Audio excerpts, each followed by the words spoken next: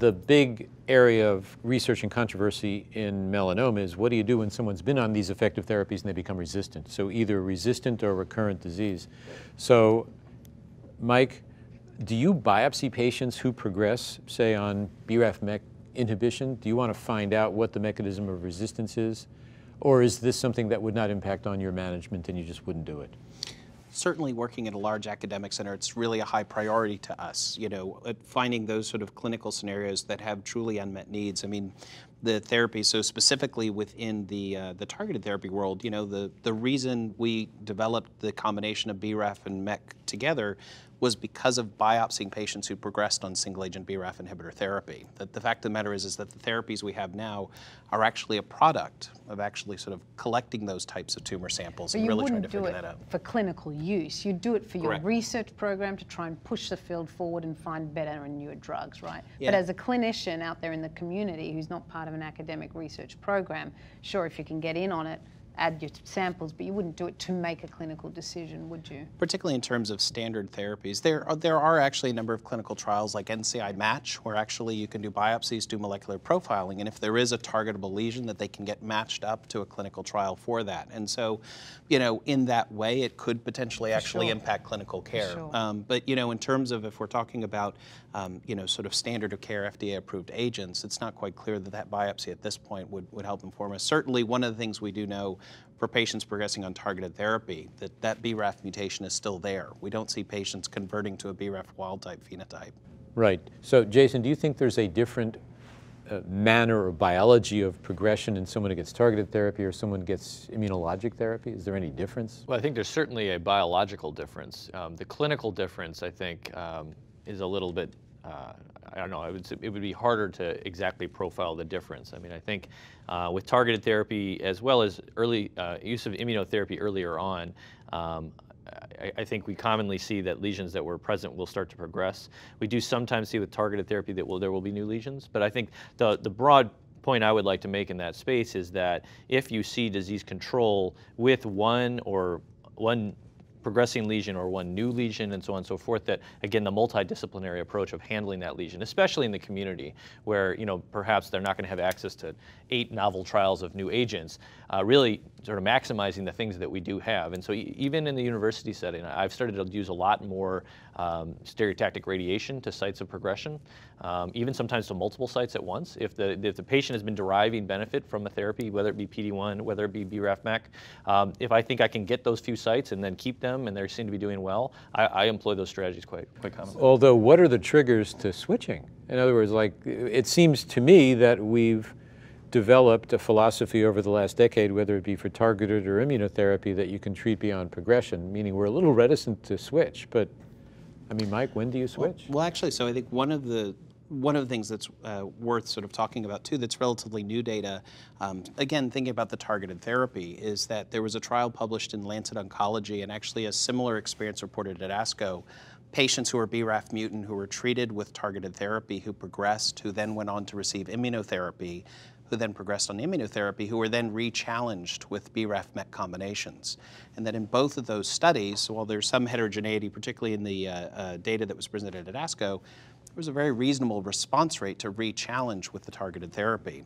That the data is that those forces that drive for the selection of resistant clones in the presence of targeted therapy, those same molecular changes may not be so favorable when patients are off of the targeted therapy, and those resistant clones may actually disappear, such that if somebody develops resistance to targeted therapy, that is not necessarily a permanent change. And so, when you talk about these refractory patients, I think this is sort of an example of where we sort of have this new paradigm potentially of being able to go back to therapies that worked previously.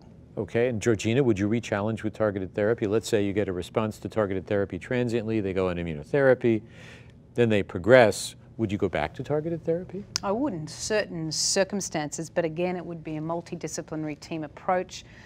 Patients are very different and heterogeneous, so you'd have to consider the patient in front of you. So for example, if a patient progressed in one very easily resectable site on immunotherapy, I tend to find, this is gut feel we're talking now and just experience, that progression on immunotherapy after a response typically is slow and easy to manage. So I would manage with local therapy in that situation.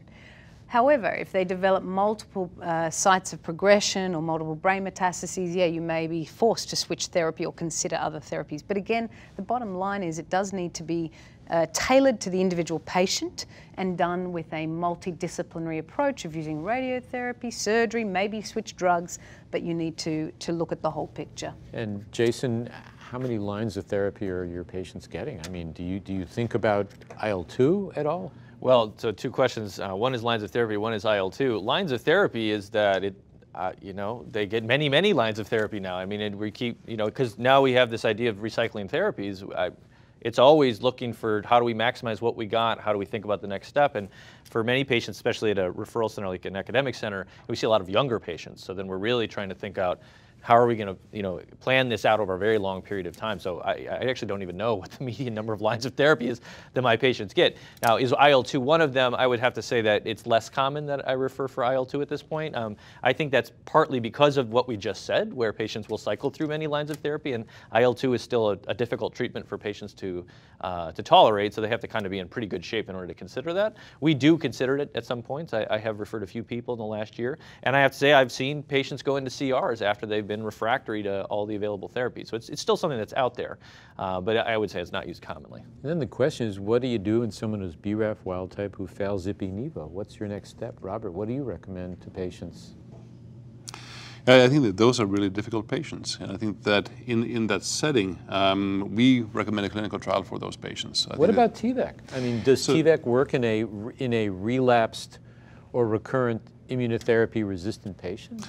So it's a very good question. So I think first of all, we have to remember that in order for us to be able to use TVEC or an intralesional therapy, we've used these primarily in patients that have dermal, subcutaneous, or lymph node metastases that we can inject. We have not used these routinely in visceral lesions. Not that we couldn't do it, but it hasn't been part of the clinical trials. So I think that if we, in this specific situation, Jeff, if we have a patient then that has been on a checkpoint inhibitor, a PD-1 inhibitor, been on ipilimumab, they're BRAF wild type, and the next question is, what do we do then? We can use these oncolytic immunotherapies to try to change the tumor microenvironment. Now, we've done this not necessarily with TVEC, but the other clinical trials that we've reported on, where we can actually find that often when we do a biopsy of these lesions, they have very few tumor-infiltrating lymphocytes. And really for us to think about it is, in order for these checkpoint inhibitors to work, we really need to have the lymphocytes in the tumor for that to occur. And we can then inject them with these oncolytic viruses to change the tumor microenvironment. And we've reported on several of these where at that point in time, we can probably also then reinitiate some of those checkpoint inhibitors to try to get a response. Now, whether that works consistently, we don't know, but we are currently running clinical trials where we can do that. And one of those things is potentially TVEC in there, but also other oncolytic immunotherapies. So, Jeff, can I just use a dirty word, which is chemotherapy? Sure. So, something which actually does not have a role in frontline therapy, but actually in the NCCN guidelines is actually an option for second or third line therapy. And I would have to say, again, one of the things that we end up talking about with colleagues at meetings is that I think the impression that some of us have is that we have seen patients who were refractory to immune therapies subsequently treated with chemotherapy who've not only had responses, but responses that seem much more durable than what we're used to seeing with chemotherapy. We've published a case report on this. I know others have published case reports on this. That there is another option there, particularly for your patients who aren't eligible for clinical trials, that you can see very dramatic responses to chemotherapy. I found in the immunotherapy refractory patients.